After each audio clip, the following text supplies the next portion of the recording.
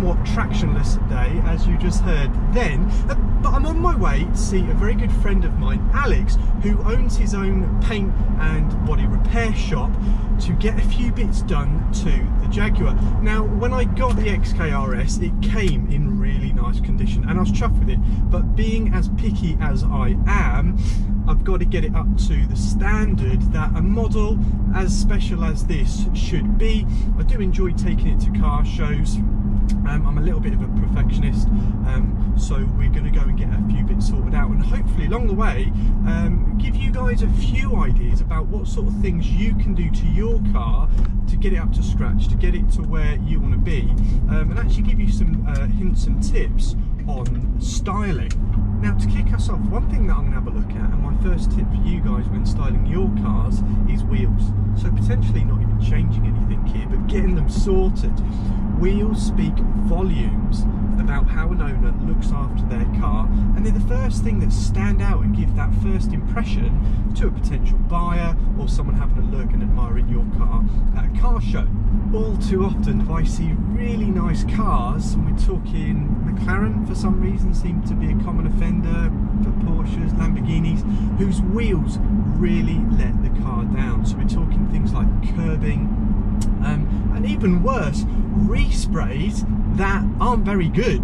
So you've got them refurbished, but you've got it done by your best friend's auntie's dog's groomer's dentist, who does resprays as a hobby around the back of a garage that he's doing work experience at on a Sunday morning. And you might want to go down the route of getting a colour change. If you go to a good paint shop like Alex's, they will be able to actually advise you on changing the colour of the wheels. So a really common one is putting them to black, getting rid of any chrome that might be on there from factory, but really you can be creative as you like. So I really like metallic sparkle within my wheels, because when the sun hits it, you get that real nice sparkle effect, and with a gloss lacquer, which I'm going to ask Alex to do as well, it really brings the car out. The next styling improvement that I'll recommend is the least exciting but also the least expensive of basically anything that you can do, but it makes a big difference, and it's number plates. If you keep an eye out, you will see a lot of cars let down by cracked, chipped, faded or peeling number plates that, again, similar to the wheels, bring the whole kind of feeling of the condition of the car down. You're talking kind of £30–35, and it's an old salesperson's tricks. Second-hand cars, they will replace the number plates because it's very, very inexpensive, but again, even subconsciously to a buyer, just kind of gives those cues that the car's been well looked after. Now, next up, and sticking with the wheels, is the brake calipers. You're thinking, well, surely the brake calipers are kind of hidden within the wheels, they're not going to be the first thing on my list as a priority. Brake calipers really do stand out, and again add to that overall look and feel of a car, because they're not the first thing you'd think about getting done on a limited budget. So to people with that eye for detail and perfectionism, they really do stand out. So what often happens over time is the paint from the factory fades. This is sped up, and this is really important, this is sped up by acidic wheel cleaning products.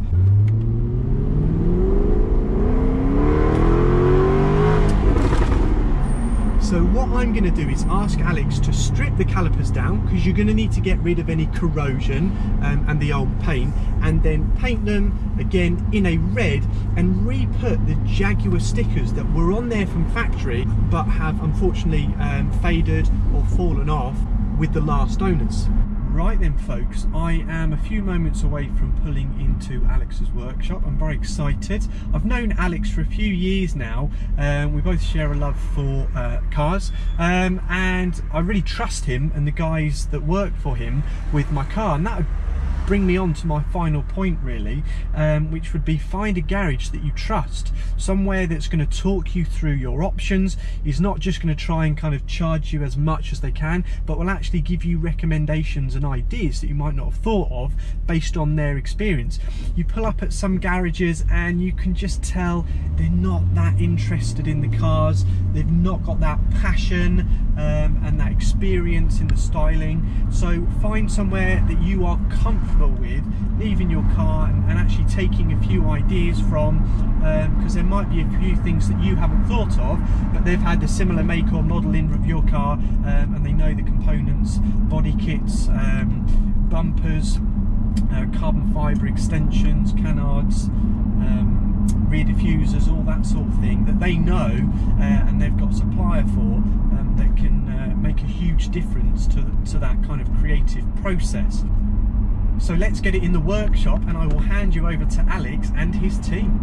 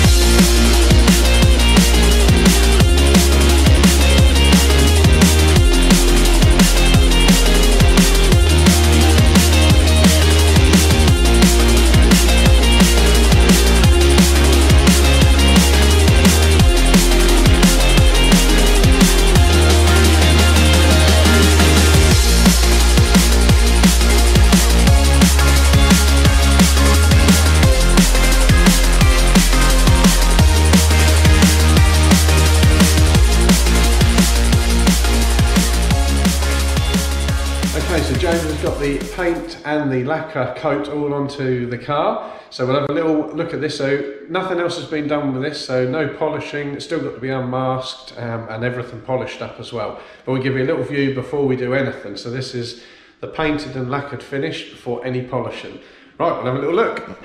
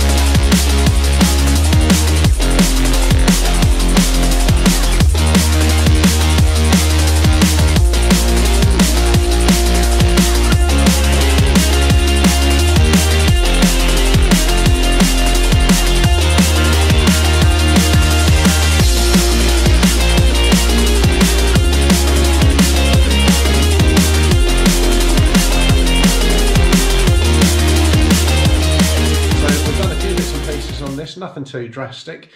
So the first thing we've done is repaired and painted the roof. This is only some minor damage, but we've repaired and painted it. We've blended down the A pillars and just down onto the tops of the rear quarter panels, just so everything blends in, so you can't see anything's been done. We've also then removed a centre console trim. This is a black like gloss panel, just had some minor scratches, so in the end we were going to paint this, but we ended up being able to flat and polish the scratches out. So it's kept it fully original, didn't need any paint, so that's good. We've also then done the alloy wheels. They've been fully stripped, and then they've been repaired, powder primed, painted and lacquered. We've gone with the same grey, but we've gone with a gloss lacquer instead of the sort of satin matte lacquer. So now they sort of really pop, the metallic really stands out, so that looks really cool. And we've also done the brake calipers. So they had started to fade a little bit. So we've fully prepped them, redone them in a nice red heat resistant paint, some black decals for the Jaguar on there as well, just to add a nice little finishing touch. So this is all done. We've also then given it a wash and a hand polish just to finish it off. A few little touch-ins, hardly any to be honest with you, and some new number plates just to finish the whole look of the car off.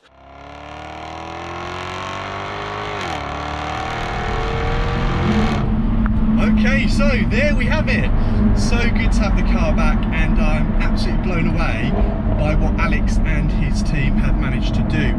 They have far exceeded my expectations. It looks absolutely super. So we've got the brake calipers done, and the Jaguar stickers are on. They are looking absolutely superb, just as I'm attacking this back road here, a little bit slippy. Also, we've got the wheels done, so very similar colour, if not an exact colour match with the gloss lacquer. They were in a satin lacquer, but the gloss has brought them out really nicely. Don't forget, even if you spend as much time taking pictures of your car as I do, to the point where your friends walk away and pretend they're not with you, you spend most of your time inside the car, in the driver's seat. So don't forget that the interior is also another really important part of styling your car and kind of putting your own personal stamp on it. Now, when it comes to the kind of interior trim pieces and panels, you've got a few options. The most exciting of which I think is the hydro dipping. Now, if you're not familiar with the process of hydro dipping, have a look on YouTube and have a look at the finishes that are available that I showed you on the wall at Alex's shop. So essentially, with hydro dipping, you are kind of unlimited with the different colours and finishes and patterns that you can have on interior trim pieces, and they can actually go on the outside of the car as well. So you basically have a film that's suspended on top of a tank of water, and you push the piece of trim that you want refurbishing through it. It's impregnated with a PVA glue, and that sticks to the piece of trim. Now, that alone gives a really nice finish, but it's not particularly tough. So what they will do is put a clear coat on top of it. So it's lacquered with a UV resistant clear coat, and it makes it really tough. And Alex's customers have had those pieces on the outside of their car, things like carbon fibre effect with a gloss lacquer. It looks really nice, and it's actually proved to be really tough and resistant to stone chips.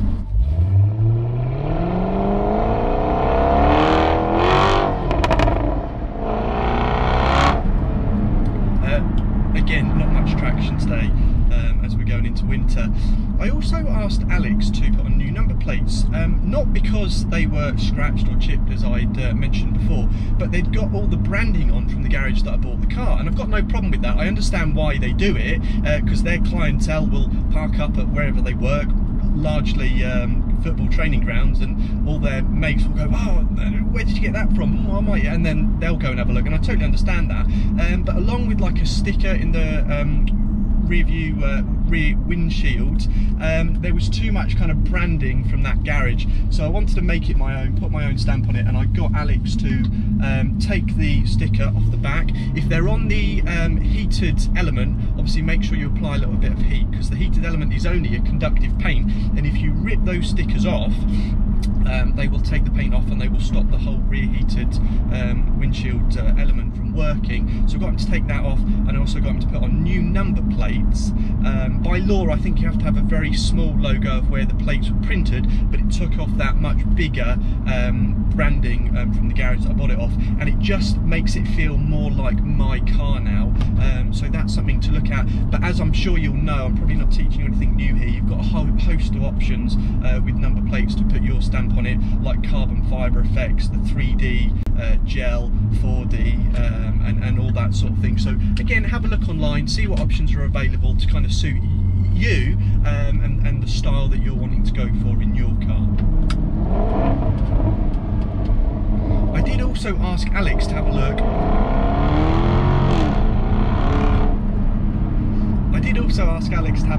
At a piece in the centre console and asked him to repaint it. He actually came back to me and said they took it out and they machine polished it back, so basically taking out the swirl marks and scratches from the clear coat, and it came up really nicely. Also, as you can see from the B-roll there, I did have some imperfections in the paint on the roof, and along with some blemishes in the lacquer and some swirl marks, I decided to kill, well, 3 or 4 birds with one stone, and actually got the whole of the roof repainted and re-lacquered and then blended in to the B-pillars, and that looks absolutely superb.